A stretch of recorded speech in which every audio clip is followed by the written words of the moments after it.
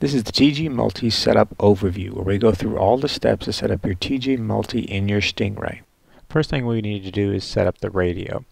Here we're using JRXG14. I want to start out with a brand new model.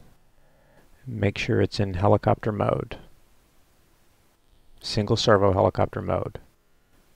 In this case, the model actually does already have settings in there, but that just makes it easier, quicker for us to show you how to set it up. You want to start out, we'll get to dual rates and expos later. Travel adjusts, you want throttle at 150 on both sides, aileron 100, elevator 100, and rudder 120. Pitch is 125 each side, everything else is left at default. Subtrims, you get 0 on all the subtrims.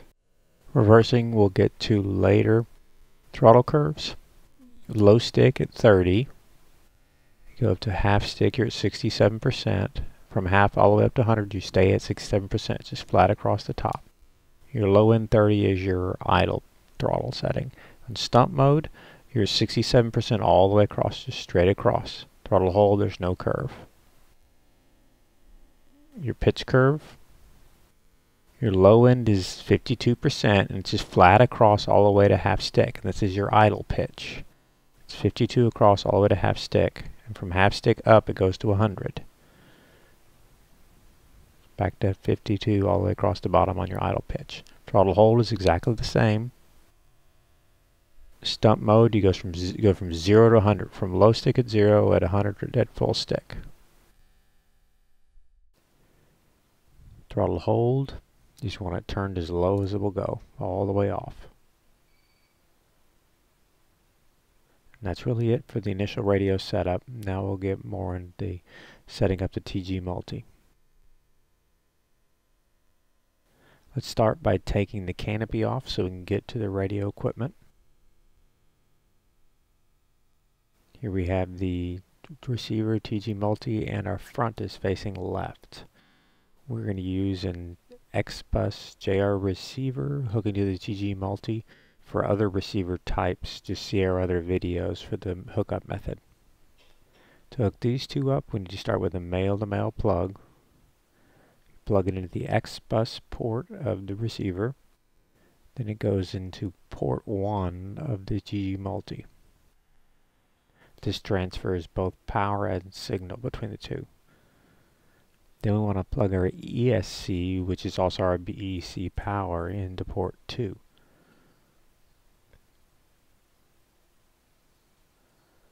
Once that's complete, we're going to move on to our port 3, 4, 5, and 6, which is where our rotor servos are plugged in. Port 3 is the front left rotor, port 4 is the back left rotor, port 5 is the back right rotor, port 6 is the front right rotor.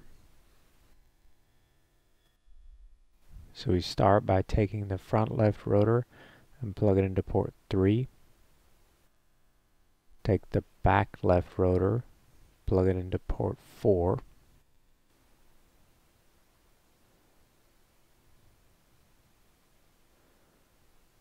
Then the back right rotor into port 5.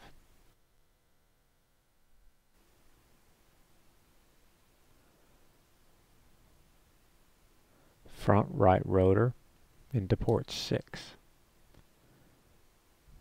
Now I finished plugging all the servos in for the rotors. Got the ESC plugged in, and then your plug between your TG Multi and your receiver. Now we're going to pick the radio type. We push in the P button while plugging in power. It'll status light will flash red, and then a light come on indicating what receiver you're on. This is external receiver. Push the P button to go to S-Bus option. Push the button again to go to X-Bus option. X-Bus is what we're using, so you want to push P to get the status light to come on. And let go when it turns red, it's completed the setup. You can unplug power.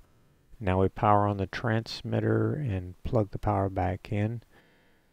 You'll see the status light start flashing, indicating it's seen the receiver and it's initializing. It'll speed up flashing near the end, and then the servos will move. Next you can push P to go into the set neutrals function. The red light's indicating you're setting the front left rotor. Now as an overview, you start by setting neutrals in the front left rotor. You can do it to the other rotors by toggling between it. You can then go to the left rear rotor to set neutral. Then you go to the right rear rotor to set neutral. Toggle again with the rudder to go to the right front rotor. You're going to set the front left one. You have to do all the rest also, but we're going to just start by showing you the front left one, and then you have to set the other three. So looking at the front left rotor, our goal is to have the servo arm at 90 degrees to the push rod. Not to the servo, but to the push rod. You can start, if it's off by a lot, you can take the servo spline, the arm off the spline, and move it. If for small movements, you can give aileron to shift to neutral of the servo itself.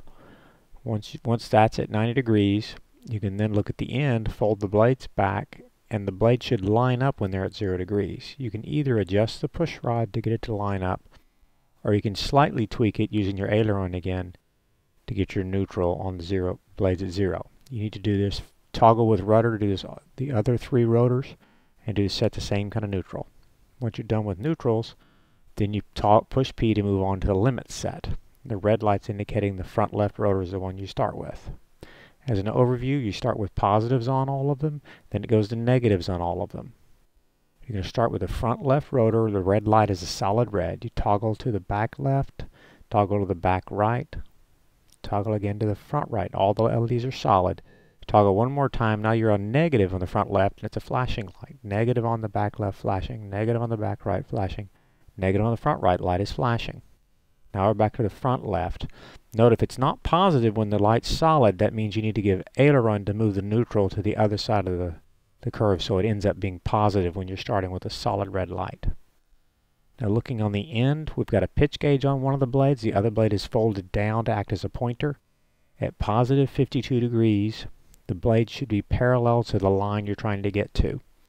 Note here the two are crossing each other, but that's not 52 degrees. That's actually past 52 degrees. You need to angle the blade till it is parallel to the line you're trying to get to. Once you've got this set, you can use rudder to toggle through the other 3 rotors to get to negative on this one. So now you're at negative 52. You want the rotor parallel with the line you're going for. Once this is set, you want to redo the same limit set for the other 3 rotors. Once you've finished limit set, you now go into the mode where you're checking the pitch curve setting. So all we're doing here is confirming our pitch curve setting is correct. Go into pitch curve. First we want to do is check our limits. So we turn on stump mode, and put the pitch curve all the way full down. The green light on the low pitch setting, number 3 LED should come on, and it does. For high pitch, the number 7 LED should come on when you're at the high pitch setting, and it does. So it's correct, our curve was correct. Now we go into normal mode, you're checking your idle pitch, which is the flat portion of the normal curve, and 3 and 7 come on like they should, so that is correct. Throttle hold should be the same. Next we move on to checking your throttle curve. This first number 4 LED is the throttle hold point, asking is this point correct? You flip throttle hold, and if it's correct, number 2 status LED should come on. In this case it is. If it's not, you may have to lower your throttle hold even more. Then you toggle with rudder to check your high throttle point. You raise to high throttle, and is this high throttle point correct? Yes, in this case it is. Next you can toggle to check your idle throttle curve, which is the low point in normal mode. Is this point correct? If it's too high, it won't come on. In this case it is. At full low stick, it does come on, so it is correct. We have other videos to explain how to fix this in our troubleshooting mode if the LEDs are not coming on for you. Next we can toggle to our next thing, which is gain selection. The TG Multi comes with set automatically an internal gain, so you're not using the radio to change your gain settings. We recommend staying on this setting. But if by accident you hit a switch during this, when you're in this mode, it may change to a different gain setting. You can simply hit the aileron full and it'll go back to internal gain setting. This is the end of your basic setup. Now we get into control directions. A quick way to test control directions or see control directions is to fold the blades forward. Note the back ones are the outside ones folded forward and the front ones are the inside ones folded forward. This is used to exaggerate the pitch slider movement. As the pitch slider moves up, you want the blades to move up also to exaggerate the control you see. You need to confirm that as you give positive collective, the blades are moving up. As you give forward elevator, the front blade should go down, the back blade should go up. As you give back elevator, the back blade should go down and the front blade should go up. Right aileron, the right blade should go down, the left blade should go up. Left aileron, the right blade should go up, the left aileron should go, left blade should go down. For right rudder, these two blades should go up, the other two should go down. For left rudder, these two blades should go up, those two blades should go down. Now let's see what would happen if something is not correct in your control directions. Let's just reverse an elevator. See here, if I'm holding forward elevator, those are going up, which are not supposed to. The way to fix this is to simply reverse the control. So if the control is going the wrong way, go into your directions and reverse it in the controls in the radio. Now before we fly, we also want to deal with the control rate of the model, how fast it will respond to control inputs. You want to start with the dual rate around 75% on your aileron. Some people may want to go as high as 85, or in other cases even 95 if you like a really fast control rate, or even higher. But we recommend starting at 75%, get accustomed to the model, and go up from there as your comfort level dictates. Same thing on the elevator, we start at about 75%. Rudder, you want to start a little higher. Rudder, you're going to start at about 100%. If that's not enough, you can go up to 125. If that's still not enough control, you can go into your travel adjust and run your rudder up above 120. You can do the same thing for aileron and elevator too, to get whatever control rate feel you're looking for. Now that we've finished the basic setup of the TG multi, let's put the canopy back on, and then we can finish any other little details we need before we get the Stingray flying.